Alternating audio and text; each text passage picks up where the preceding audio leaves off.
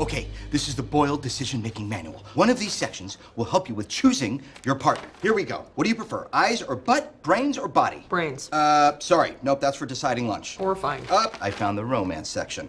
Now, first, I will need the names of the two people you're choosing between. I will not be telling you any information about them. No problem. We can work with that. I will just call them by their initials. Nope. I will call them couscous and quinoa. Whatever. Okay, now for this to work right, you need to answer these questions without thinking. Who makes you laugh more? Quinoa. Who has softer lips? Couscous. The new Cirque du Soleil's in town. You have the two best seats in the house. Who are you bringing? Is this a reward or a punishment? You decide. Quinoa. Great. Next question. You die and become a ghost. The rules of the afterlife are that of the movie Casper. Whose house would you rather haunt? How many more of these questions are there? 309. Okay, I've got something. Oh, that's not Brandon's profile, it's mine. I just want a quick peek at your attendance record. 0 absences. Oh, mama. Printing this for later. All right, keep it in your pants, Santiago. Oh, that's exactly where it's going.